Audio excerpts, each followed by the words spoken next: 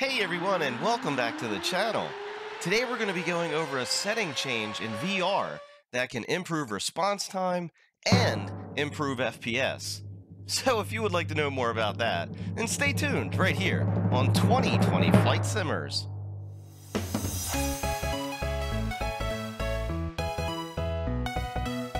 Alright, so getting right into this. Now, one of the things that I noticed when I first started up the mixed reality portal, keep in mind I am running dual monitors here. On my second monitor, all of my icons on the display disappeared.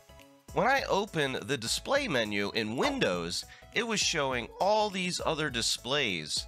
So what that caused was some lag while I was in VR in the flight sim. And also, it was kind of a hindrance because I could not see any of my icons on my second monitor. So let's talk about how we can fix this and improve our response time and increase our FPS just a bit. And don't forget to go down below and hit that subscribe button and tick that little bell because you don't want to miss any future videos. And if this video does help you out today, smash on that thumbs up button. So the first thing that we need to do to get rid of all these multi-monitors, we want to open the mixed reality portal and then go right down here to the bottom lower left hand corner and click on the three little dots. When you do, you want to go down to the settings tab, click on that, and it's going to open up our Windows setting menu. We're going to go down to startup and desktop, and then we're going to scroll all the way down here where it says classic apps. Now if yours does not say this, we're going to talk about the workaround for you guys. But for those of you that your menu is showing this, we just want to go ahead and tick this in the off position. Now what that's going to do is that's going to turn off all those virtual monitors and create less stutter for us inside the sim. So now we just need to verify that that's been taken care of and close out of the Windows mixed reality portal, and then we're going to go down here and open the mixed reality portal again. Now for those of you on multi-monitor, when you open that mixed reality portal for that second time, you're going to notice it opens very quickly and you don't lose any of your icons on your second monitor. Now what I want to do is go right down here to the search bar and just type rearrange. When you type in rearrange, you're going to find that the rearrange multiple displays system settings will populate here, and we can tick on that again and just verify that all of those virtual monitors have dropped off now. And same goes if we head over here to the mixed reality portal, go down here to those three little dots again, click on the settings, and then go to startup and desktop.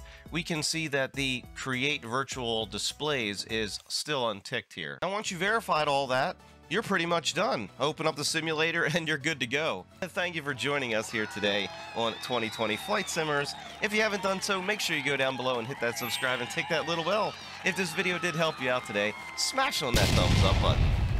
And we'll see you guys on the next one.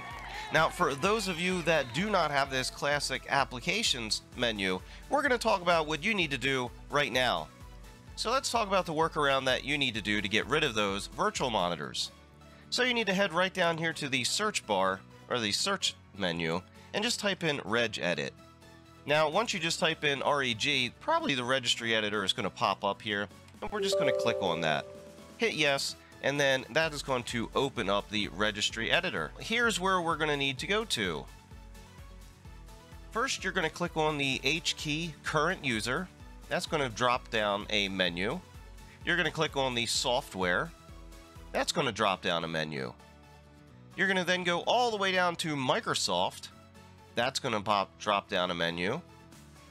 And you're going to head all the way down here to Windows. That's also going to drop down a menu. You click on current version. That'll drop down a menu. And we're going to go down to holographic, and that's going to drop down a menu. Now you just click on the holographic menu here, and it's going to bring up a couple different options over here on the right hand side. Now you probably are missing this one option here that says pre-allocate virtual monitors. So what you need to do is create that file here.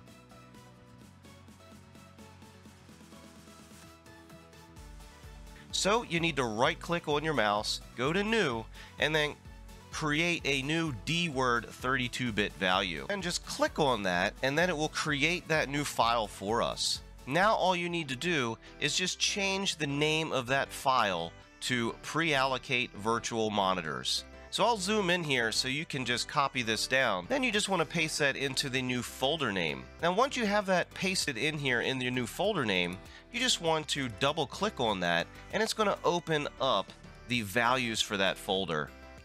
Then you just want to make sure that you have the value set at 0 and then hit OK, and you are pretty much set to go.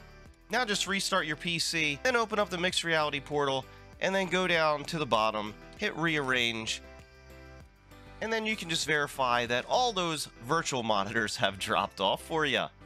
Alright, so for you guys, I want to thank you for sticking around and joining us. If you have any questions, please post those down below in the comments section. And if you haven't done so already, make sure to go down below and hit that subscribe and tick that little bell. Well, to all my flight simmers out there around the world, keep the blue side up, and we'll see you on the next one. Thanks for watching, everybody.